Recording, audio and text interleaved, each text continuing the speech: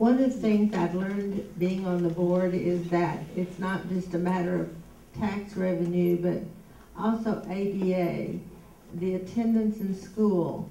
If children are absent from school, it costs the district money.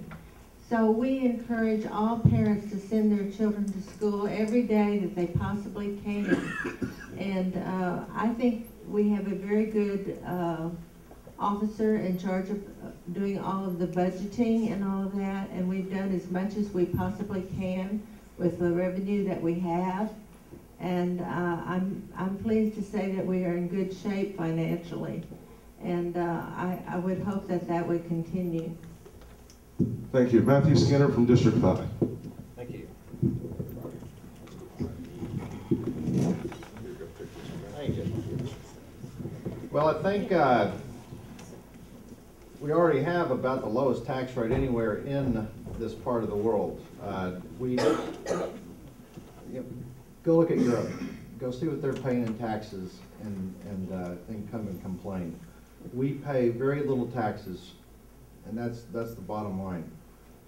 What we do with those, we're already very frugal. I mean, they are squeezing every penny they can out of the taxes at the school system already. I know it's just a terrible thing to say, but if you want better schools, you're going to have to pay more money, and that's all there is to it. Go up the road to New Braunfels. They pay a little bit more. See how much more they get in roads, in schools, and everything else in infrastructure.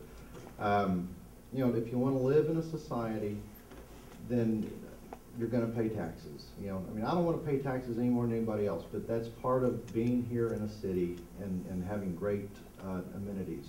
We got to pull the money from somewhere. So I'm sure I'm in for a real awakening if I get on the board as to how that really works, but I hope I get that chance. Thanks.